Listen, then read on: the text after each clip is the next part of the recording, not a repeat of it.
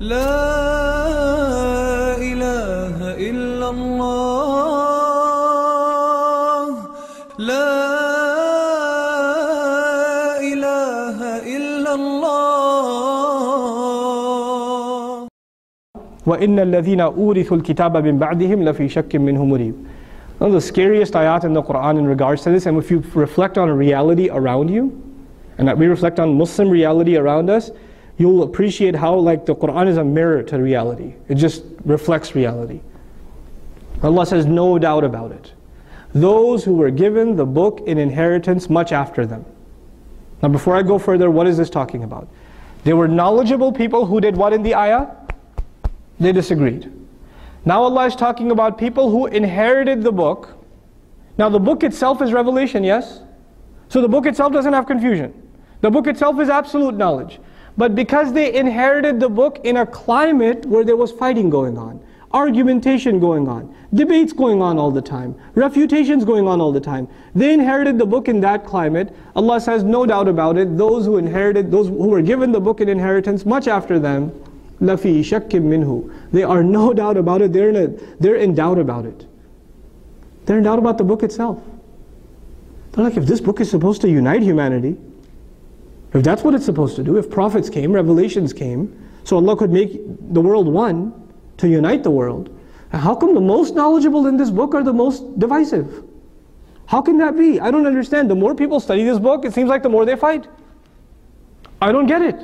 I was raised in that. I was raised in that environment where people were always arguing, using the Quran, using the back in the day. They're just debating with each other. That's all they're doing. And these are supposed to be people that know the book the most. So the people that should call to unity the most should be the people that are the most knowledgeable in the book. There's too much of a friction between these two things, too much of a contradiction. There must be something wrong with this book. What else could it be? And people don't even bother studying it in the next generation. They're like, I don't want to be like that guy. Why would I study? So I can be like him? I don't even need it. Forget this. I don't want nothing to do with this. They get into doubt about it themselves. And then they take a step back, and then they become intellectuals, not of a religious kind, but of an a-religious, anti-religious kind. So you have a huge population of Muslims in the world today that will never, ever, ever come to the masjid and will convince you why not. They will say, these people, these mullahs, all they do is fight with each other, and they're all territorial, and all they do is, hate on each other, and they judge you, and they put you down, and they think they're so far above everybody else, that they're the really righteous, close to God. I don't need to deal with that kind of personality disorder. I want nothing to do with this stuff. This is why I say religion is man-made. That's what they'll tell you. These people, the people that represent the religion, are the biggest proof that religion is man-made. That's their argument. In other words, the people of knowledge have successfully been able to turn off the vast majority of Muslims from even becoming curious about Islam. The vast majority of Muslims. I mean, mashallah, there's a good number of Muslims sitting in the audience here. What is that? And even, mashallah, even a huge number prayed Maghrib here.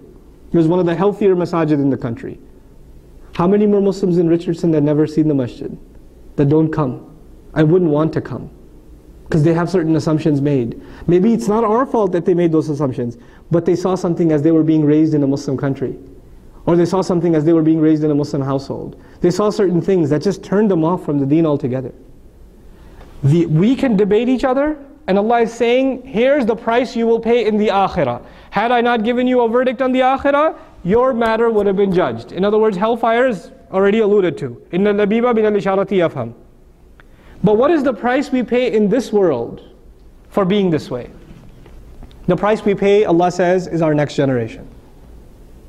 The cost of arguing this way, the cost of divisiveness this way, is the next generation is not even sure about Islam. They're not even sure. I tell you, I've seen this more than I've ever seen it. I couldn't imagine. As I was being raised, I used to hear in khutbahs all the time, when somebody comes to Islam, they never leave. You can put coals on their chest. You can burn them alive. You can rip them to shreds. They will not leave La ilaha illallah. When somebody comes to Islam, they never, ever, ever leave. That's what I was raised listening to. And I was convinced of it. Until I started traveling America. And I started meeting young kids. 15, 16 years old, 17 years old. I don't want to pray. I don't think there's a God. I don't think there's anybody listening to my prayers. I'm not so sure about Islam anymore. I don't think that's God's book. All over the country, one after another, one after another. And they don't come to me. They're afraid to come to me. Their moms, their dads push them to me. They literally push them, sit down with him. And I apologize to them for, sorry bro, I just, your mom put you on the spot. But let's talk a little. And you start talking and say, yeah, I'm not so sure, this and that. And you wonder where that began.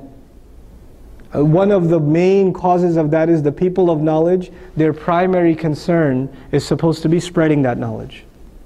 Making it easy for the people to learn their basics. Making it easy for the people to have a foundation. What did the energies get exhausted into? Pushing our own agenda. Expanding our own base. Calling people to us, not going to them. Da'wah is you go to them. You invite them and you go to them. You engage with people. You don't expect them to come to you. We became so, self-indulged as groups. Our madrasa, our institute, our masjid should be the most well attended. Our program should be the most, our YouTube video should be the most viewed. Us. Go to people, don't ask them to come to you. We had to go out.